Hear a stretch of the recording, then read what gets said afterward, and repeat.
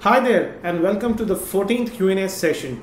So let's quickly get to them, and the first question is from Akshay Arjun, and he asks us, "Hey Ranjit, help me to buy a phone with a good processor and a good GPU. I have seen your review about Galaxy S Advance and also checked out the Samsung P3 100 tablet that is newly launched. Please suggest me, what should I buy, tablet or the phone?" Akshay, the first thing I want to tell you is that the Galaxy S Advance is a phone and that has a 4-inch screen. You can see my review for more info regarding that. On the other hand, this Samsung P3 100 tablet, it's a 7-inch tablet. I haven't reviewed or tested this tablet, but I just had a brief glance about the specs. Yes, though this tablet supports cellular calls, but I don't think so it is wise for you to use it like a phone. This is a 7-inch tablet, for example the BlackBerry. How would you look if you make phone calls like this? So again, first decide what is important, phone functionality or a tablet functionality. Then I would say decide. For me, if it's a phone, I would go with the proper phone instead of a tablet. And also I want to let you know is that Google has launched this new tablets known as Galaxy Nexus 7. These are 7-inch tablets and they have some pretty awesome configuration. It comes with a quad-core processor and a very high resolution screen.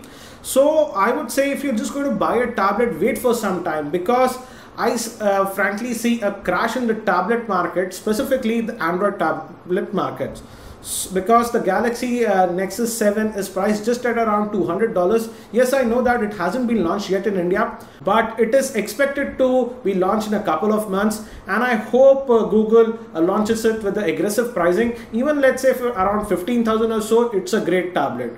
I hope this answers your question. The next question is from Karma99, and he asks us, "Hello Ranjit, what's the best NAS do you recommend for home use?" Again, it's a very generic question, I would say. First, chart down what are your requirements regarding a NAS. Do you want a single bay NAS, dual bay NAS, 4 bay NAS? And I would say personally I like the Synology NAS. I have tested the various NASs, but I feel Synology NASs are very good, and they are not just basic NAS but also perform a lot of other functions. You can check out some of my videos regarding Synology to get an idea what all you can do with the Synology NAS. And the best part about Synology is not only their hardware is great, but the actual OS that they call is the disk station, from which you control the entire NAS, is very user friendly. The next question is from Runesh Tamdat, and he asks us, "I love watching your videos, Ranjit. Thank you. I want to buy a phone that has a quad core or a dual core processor. Which phone do you think is good? And do you think the smartphone prices will go down, and by what time? Please help me, I'm in great confusion." Again, it's a very generic question, Runesh. The thing is that, let's say if a phone is just launched in the market, this is specifically for the Indian market, generally I see the pricing to stay afloat for at least about 30 to 45 days. For example, let's take the case of HTC One X.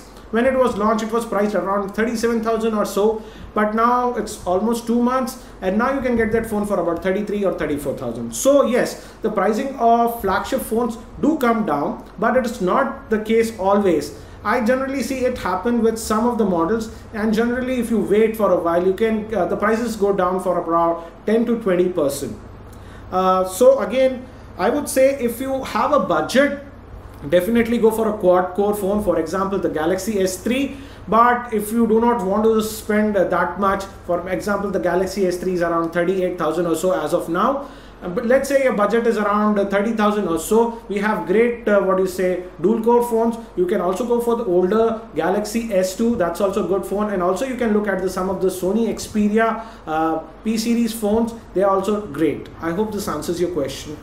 And the next question is from Sandeep, and he asked us, "Dear Ranjit, very recently I tried to play Max Payne 3 as well as Dirt 3 on my Dell XPS L502X laptop through a Bravia 32-inch LED TV. Sandeep, you did not mention what resolution. I am assuming this Bravia TV has a native resolution of 1080p. He continues, "The laptop has GT 525M 1GB graphics, Core i processor, that is M2410, with 8GB DDR3 memory. Whenever I try running this game on the TV, I am not able to choose a good resolution. Also, the graphics are not that great. I just want to know how can I fix this. Also, I want to know which one of the following, Xbox, PC or the PS3 produces better graphics. First, let me talk about your gaming with your laptop. As you have mentioned, your laptop has the graphic processor that is GT525, that's with NVIDIA. Again, do note, Sandeep, this is not a very powerful graphic card, and when you're trying to run the, games like Max Payne 3 or Dirt 3, whatever, on your LED television that has a native resolution of 1080p, sadly, this graphic card is not that powerful to produce good graphics for that resolution. So definitely you have to lower down the resolution, and that is causing as you have mentioned, the graphics are not that good. Sadly, you cannot do anything about it because you cannot change the graphic card on your laptop. So I hope that answers the question. And coming to the second part of the question, which is better in terms of graphics, definitely the PC will produce the best graphics, because even if you build a desktop PC with the i5 processor and put in a mid-range graphic card like a NVIDIA 560 Ti, that will produce graphics any day that is better than the Xbox 360 or the PS3, because the Xbox 360 and the PS3 are comparatively very old right now. So if you want the best graphics, PC is the way to go. I hope that answers your question. And the next question comes from the Para Warrior, and he asks us, I want to build a gaming PC and I noticed that the AMD processors are much cheaper than the Intel processors, offering the same size architecture, clock frequency and number of cores. Am I missing out on something, or are AMD processors really cost effective and better for gaming than Intel ones? It's not a very easy question to answer.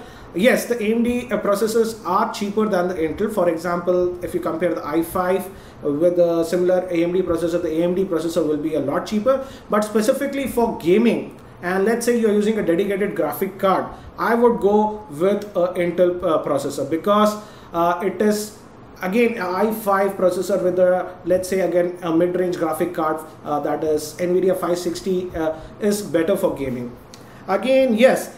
On the other hand, let's say if you are not going to put a dedicated graphic card in your desktop and you just are going to use the processor that is on the CPU, then yes, the AMD APUs are much better, because even with the latest Intel Ivy Bridge, the graphic processor is not as great as the AMD APU variants. I hope this answers your question.